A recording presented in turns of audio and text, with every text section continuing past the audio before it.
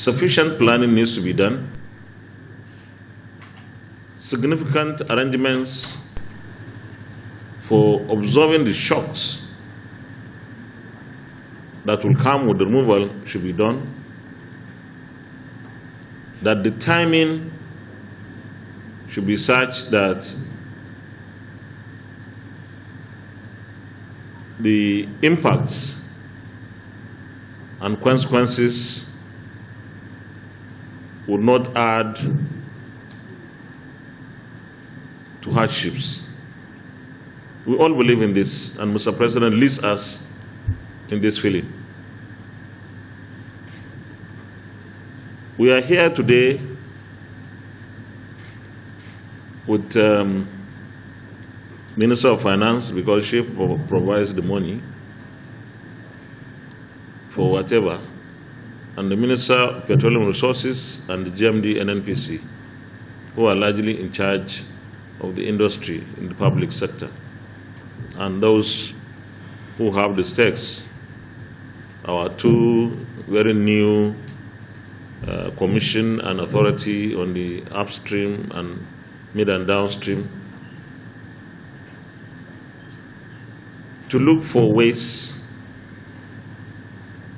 and means of making the necessary plans, taking all the necessary factors into consideration, and finding the best and most suitable time for the removal of petroleum subsidy to take place.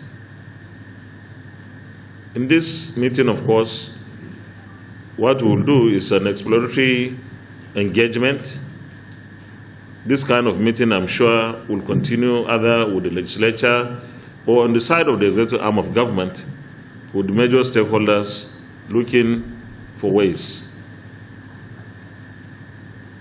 and means of getting this issue of petroleum subsidy removal finally dealt with appropriately. So there is no mistake when we are saying this is not the time. All of us are in the same opinion, all of us. And therefore there is nothing like confusion or lack of understanding within the government cycle. No, no, no, no. We are all agreed that the subsidy is abused, and therefore it is a challenge to us as an administration to deal with the abuse, to find appropriate means of stopping the abuse.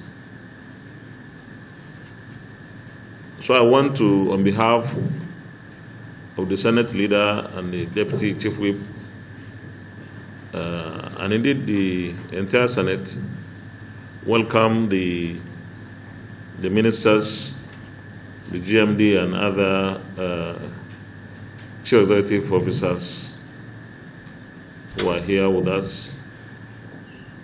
And this meeting, as far as we are concerned, is going to go on. After this one, there could be another one, and another one, and another one,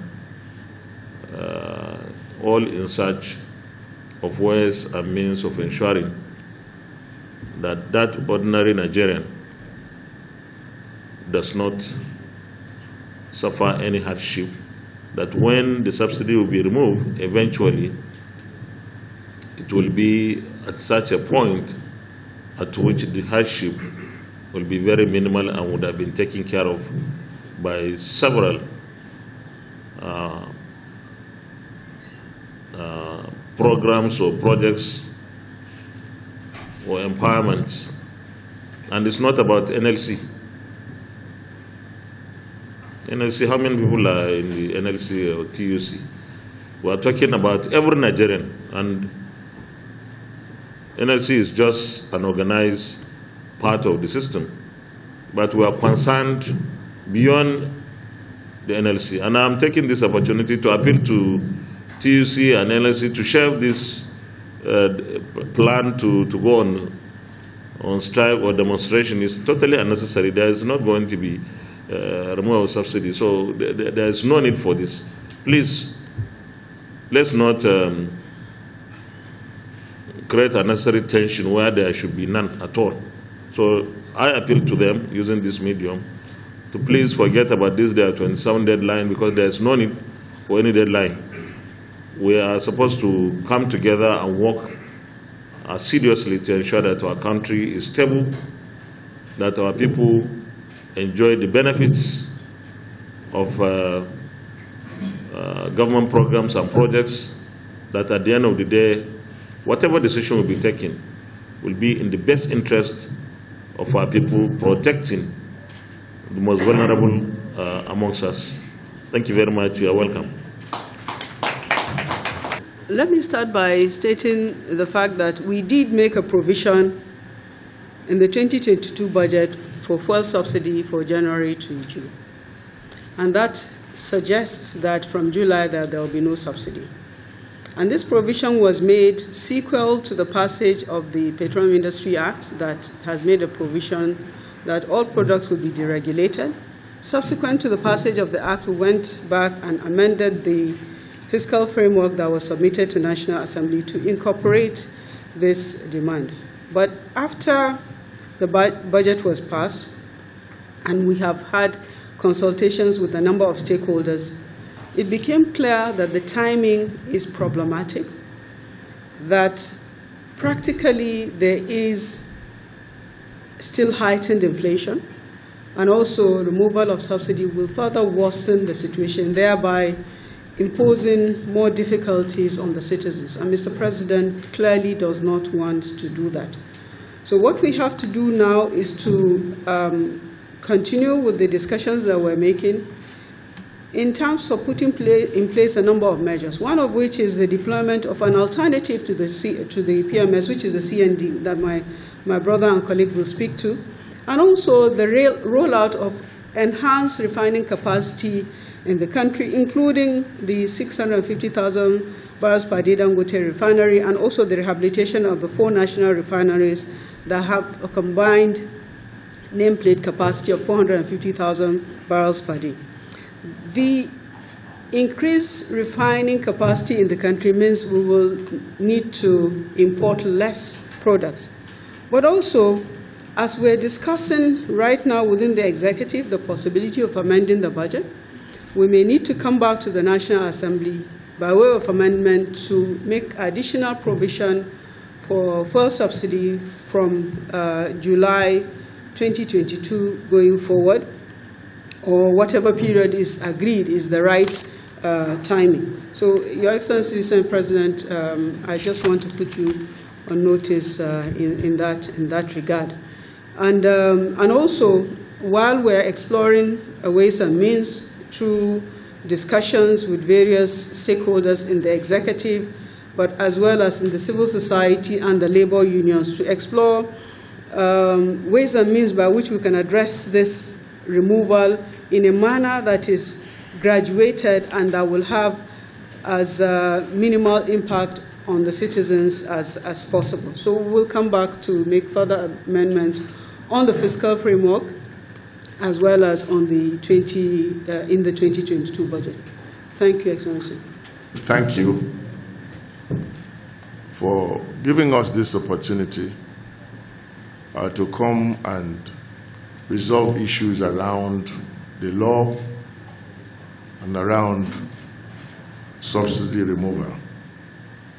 Thank you very much for taking this leadership, because as far as I'm concerned, I think this, at this point, is squarely a legislative issue.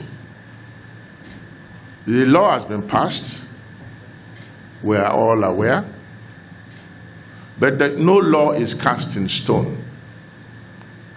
It is clear to everyone that it is, at this moment, in operationalizing the law, not possible within the 6-month framework that has been provided for in the law. And if that framework, that time frame provided for in the law is not feasible, and which has come to us as a result of operationalizing the law, then it is also a legislative responsibility now to see what can be done to extend that time frame so that it can be within the purview of the law. Secondly, the other legislative issue arising from it is what the Honorable Minister of Finance has also alluded to, the provision for the subsidy that is not there after March. So these are all legislative issues, and that is why, for me, I had to... After June or July, sorry. So these are all legislative issues, and that's why, frankly, I find it very expedient at this time to thank you very much for rising up to this responsibility and calling us to this table and giving us this chair. It is very clear. It is clear to the blind and audible to the deaf that it is not possible at this time for us to remove the subsidy. We know that some naysayers, some political people will try to make political capital out of it, but it is not within the contemplation now of this administration to remove subsidy. But of course, if there are legislative enablers that will also ensure that it is within the law, then I think it's a legislative responsibility, and that's why we are very much in the right place to be discussing this matter today. Thank you, Mr. President. We are required by law as the NNPC Limited to be the provider of energy security for this country, and therefore every requirement of petroleum motor spirit in this country, if nobody else does, it is our responsibility to do by law. Also, it is also at a cost to the Federation. So we are happy to fill this gap, distinguished Senate President, and we'll take it as the requirement of the law that the government is asking us to fill that gap, and we'll do that. Thank you very much. The government is not considering removing subsidy. But of course, there are some legislative issues that we needed to discuss with the National Assembly. You know that there is a law passed. Yes. And there are some provisions of the law which we need to tackle. And we've been able to sit with the National Assembly, and we are fully on the same page. But everything boils down to the fact that subsidy removal will not happen. Why? What's wrong with the timing?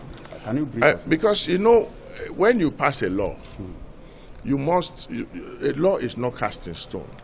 In implementing the law, you now arrive at some impediments to implementation.